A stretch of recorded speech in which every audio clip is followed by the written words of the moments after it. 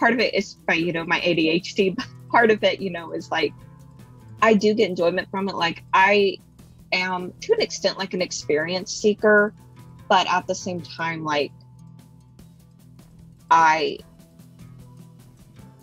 it gets overwhelming, even if I enjoy it. But I think that probably has more to do with like my ADHD and other things. I do have a lot, like, I mean, that specific, yeah, there's a lot of stress with it, where like, I feel like I'm trying to process everything in my surroundings at once. So it does get stressful. It can get like frustrating, especially when I'm doing something for someone else and they think the other way.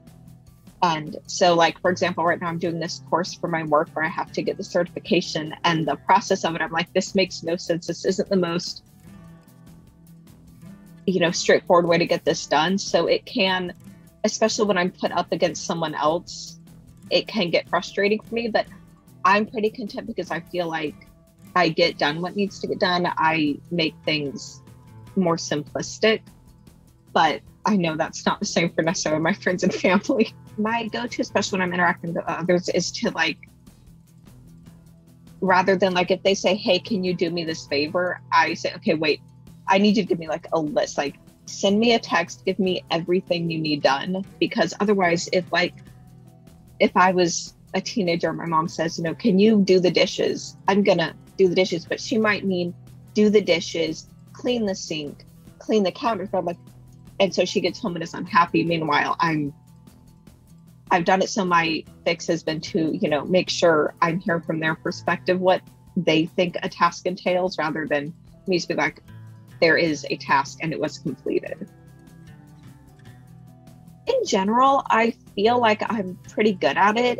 And I would say in general, it is like, it's satisfying to know that, I'm very good at regulating and being aware of my emotions, but at the same time, it can get very stressful because for some reason, I'm very prone to feeling guilty. So like, if I'm all aware of like this overwhelming guilt feeling, I'm not always good at like placing the source.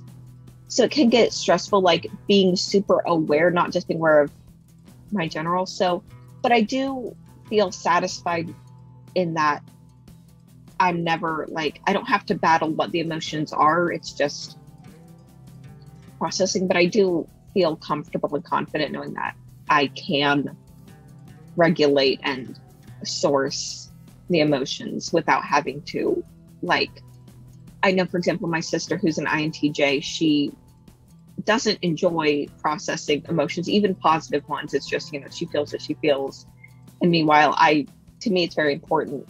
So in my mind, I'm like, I feel like I'd be miserable just feeling and not being able to source it. I can spend too much time, for example, if I have to make a big transition in life, like a job or a living situation, I oftentimes kind of become very, can't think of the word, just I don't do anything because I'm so overboard, like going through all the possibilities. So I would say I don't have a good skill in, regulating that, but I do, like, I would say there's a lot of internal processing of hypotheticals and stuff, which, I mean, in times it can be great. Like, if I'm talking about, situations that don't apply to me, I don't mind, going overboard with the what if then. But if it's like a tactile, actual situation I'm approaching, it can get it can get really difficult. I know what to do. And honestly, for me, making it an actual tactile, concrete experience tends to help. Where, sometimes I have to shut down that part of my brain and just dive off the, make the leap, because I'm not good at pairing the concrete with the abstract. So I sometimes just have to, unfortunately, just have myself stop thinking in that sense. So I have a lot of memory skills. I mean, my parents, when I was growing up, were always like, I don't know how you remember that. Like, usually insignificant things like, oh, this is where we sat last time we came to this restaurant. Like, and memorizing, like, with like I'm not always good at like, if I, for example, when I was in school and I would be like memorizing vocabulary words, I might remember the words, but not the definition, or I would remember the definition, but not the word. But I tend to have a lot of stored, like I'm a lot more comfortable with the concrete memory than, or the concrete thought than the abstract. It probably is more out of my control. I find that when I'm trying to remember things, like when I'm trying to like, note things down, especially in the sense of like school and stuff, it becomes more difficult than, I might remember if I was doing a test, I might remember everything except the thing that I was told, focus on this, because I guess I've spent so much that I lose the skills focused on something else. So I have a good memory, but it's not always, I would say it's a little more difficult to attempt to do it. It's more subconscious. I might overthink it. I can't say I'm always right, but I feel very attuned. Like I feel very aware if there is discontentment. Like I'm very attuned to what other people are feeling, especially how I come across to people. Like I'm always worried if I've upset someone or someone doesn't like me, but I feel pretty good at maybe not telling the exact emotion, but I can tell the general.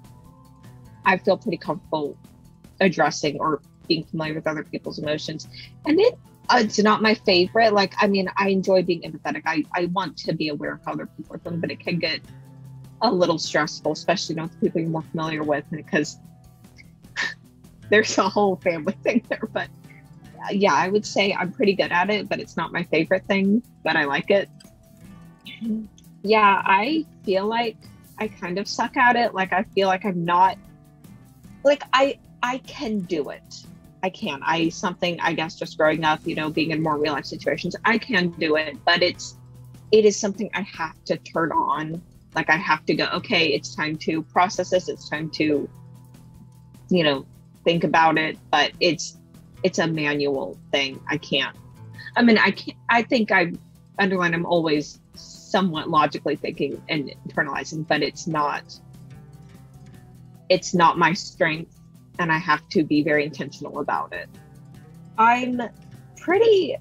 That's something that I do a lot. Like I thought it wasn't, because I always want to have like skills in like creative writing and like artsy art. But when it comes to like how I intake artistic creativity stuff, I'm just not very good at creativity, but I tend to like that. It tends to give me, like, when I read a book or when I'm watching something, I tend to not have to like think about it to analyze it. Like, it's something I really like about how my brain works, is that is how I approach stuff. So it's something I have to remember that I do, because that's just how I am.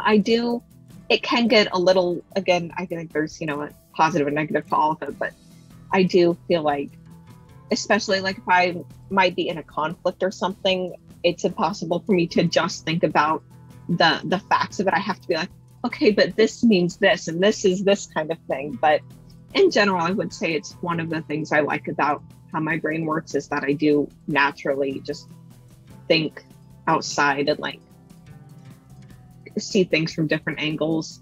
And it can make, specifically for my job, which is working with kids, it can make it a lot easier